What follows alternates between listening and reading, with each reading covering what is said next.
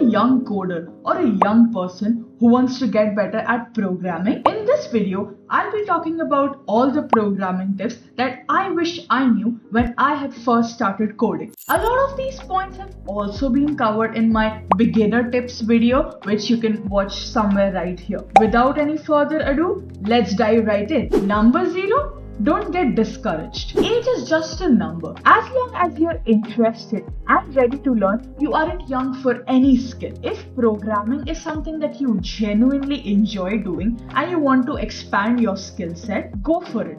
The world is your university. There are endless tutorials, free tutorials on YouTube itself. You don't even have to ask your parents to enroll you into really expensive courses so that you can further your journey in this skill. Number 1, start small. My recommendation would be don't go for super difficult topics right at the start, like machine learning, blockchain development. I'm not trying to discourage anyone from learning about these skills, but these are extremely difficult concepts to understand even as a working professional, let alone a young person. You might get discouraged and lose all your enthusiasm, and at the end, just stop coding. We don't want that. To understand these concepts, you need to at least have knowledge about high school level mathematics, which include topics like calculus, regression, or even sometimes undergraduate math courses like vector calculus and linear algebra. Hence, if you already don't have a firm grip on these topics,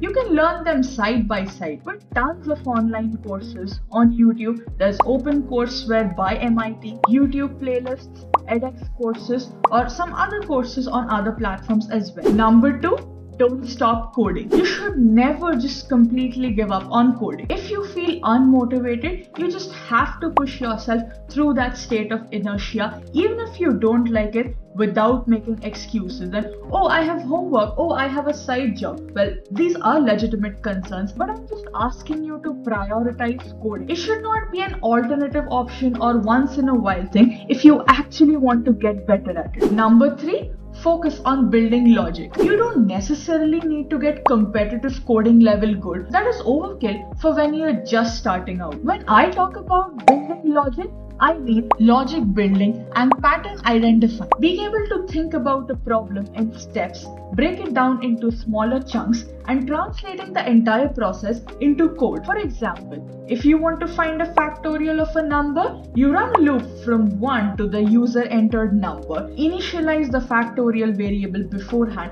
and then multiply each index with the factorial variable. Similarly, if you want to reverse all the words in a string, for example, hello world, welcome to Java, and you'd like to print Java to welcome world hello, how would you do that? You first separate all the words in the string using the space as a delimiter, as in keep appending all the characters to a new empty string until you hit a space, and then you have your word. Then store it in a string or an array. If you're using a string, append it to the front. Keep doing that until you reach the end of your original string. This is a very simple problem. I remember really enjoying doing all these kind of problems when I was preparing for my ICSE 10th grade board examinations. You could even take all of these questions from the ICSE previous year question papers and try to implement them.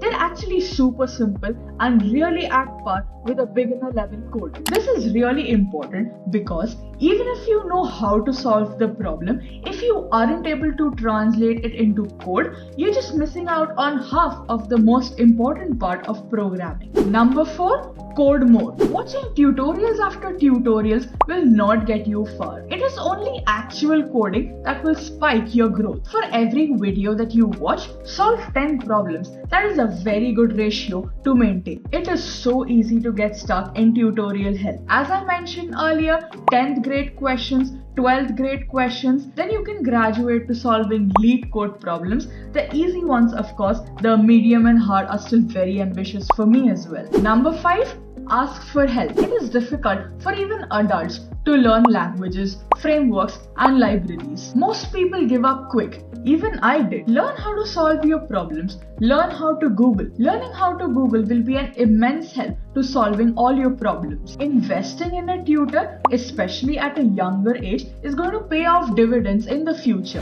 If you're seriously interested in computer science and would like to pursue it further as a career, try taking all those computer science and coding related classes in your school. That often sets you up for the grind. You will also have a teacher who can guide you properly, pace you through the course, and help you solve all your problems. Number 6. Learn to Google. A lot of beginners really underestimate the degree to which Googling is a part of a software engineer's job. Sometimes, a developer's job may be more about how to Google the specific thing instead of actually coding it. Number 7. Learn to debug. This is also very similar to the last point. If your code doesn't compile or run in its intended way, there are errors that need to be solved. Find out how to remove them. This is called debugging. If there is a compile time error, it could be as simple as a missing semicolon or an open or unclosed parenthesis. If you don't understand the prompt, put it on Google and look for all the search results that come up. You'll be surprised at how quickly you'll able to solve it. There are 1,000 people who have hit the same obstacles while trying to code. I assure you, you are not alone. All your mistakes, all your problems, all your doubts can be easily resolved on the internet. If there is a logical error, try printing the internal values of all your variables after each step or dry run the code by your hand. There are also a lot more complex methods to debugging. Go crazy! Number 8. Start coding on proper IDEs. A lot of edtech platforms teach students how to code on Scratch, which is a block-based coding language. I personally don't think that it is the most suitable route. It might be for very young kids, but I'm gonna assume you're not one of them. You're watching this video completely on your own, unprompted, out of conscious volition. If you learn to code in a real environment, it will make the initial learning curve really steep, but will benefit you in the future. It is easier to do the difficult things first than to do them later when you're already kind of comfortable. I guarantee you,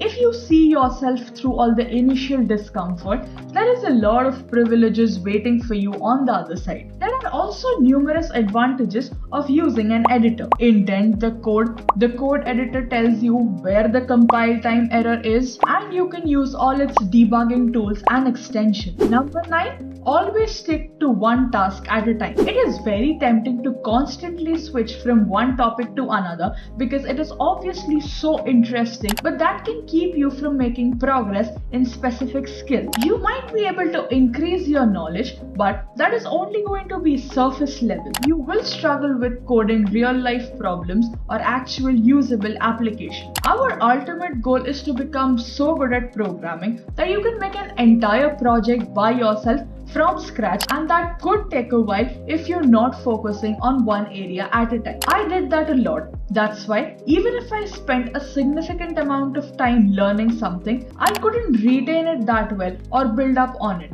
As a result, I had nothing to show for all the time that I had spent learning something. Hence, always stick to doing one thing at a time. Set small goals that, okay, you're gonna finish this much portion of the course today, or you're gonna code out this much portion of whatever you have learned. That is it for today. If you'd like to graduate from a beginner to an intermediate, watch this video and I'll see you in the next one. Bye!